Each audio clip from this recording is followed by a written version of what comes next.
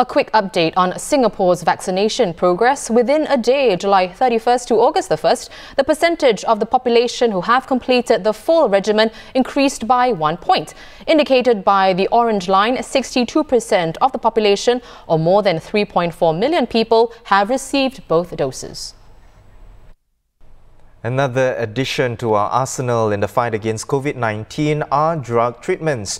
And researchers here have found a combination of drugs which can be used to treat patients with mild to moderate disease. The drug cocktail has also shown promising results in effectiveness against the Beta and Delta variants. To derive an optimal combination of drugs with the correct dosages, the team at the NUS's Institute for Digital Medicine had used an AI platform and live virus testing.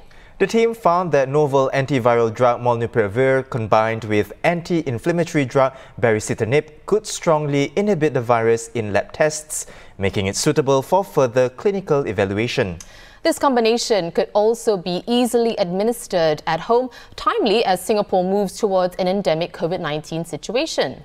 Here to share more is team leader Professor Dean Ho, who's the director for the Institute of Digital Medicine at NUS Yong Lu Lin School of Medicine. Welcome to the show, Professor. How does the drug combination stack up against other treatments?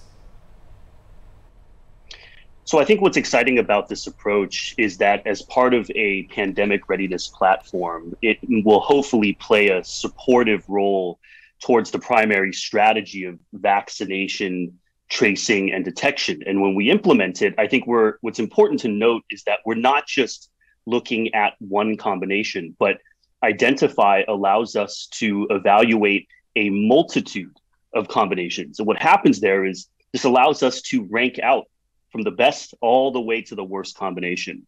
And so the core finding of this study was that molnupiravir is a very potent drug from the lab tests upon which multiple combinations can be built.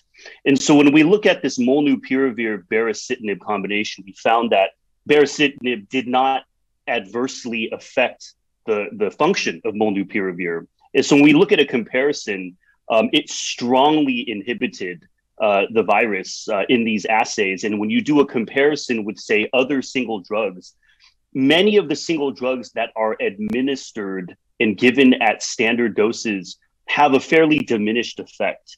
And so when you look at this combination, or even in some cases, some of the single therapies like molnupiravir, you get this much more robust antiviral activity.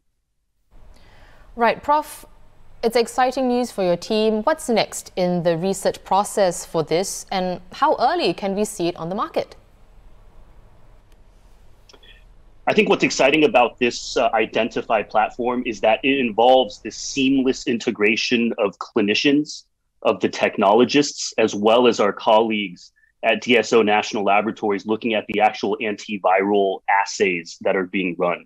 And so what's interesting here is the clinicians really do help us recommend some of the initial therapies to put in to the optimization process. And so what we're doing now is we're actually looking with their guidance at new therapies to continuously run this process so that we'll always be ready. When new therapies come out, ones that are in tablet form that could potentially be deployable in the community in a more straightforward fashion, what we want to do is to continuously run the Identify approach.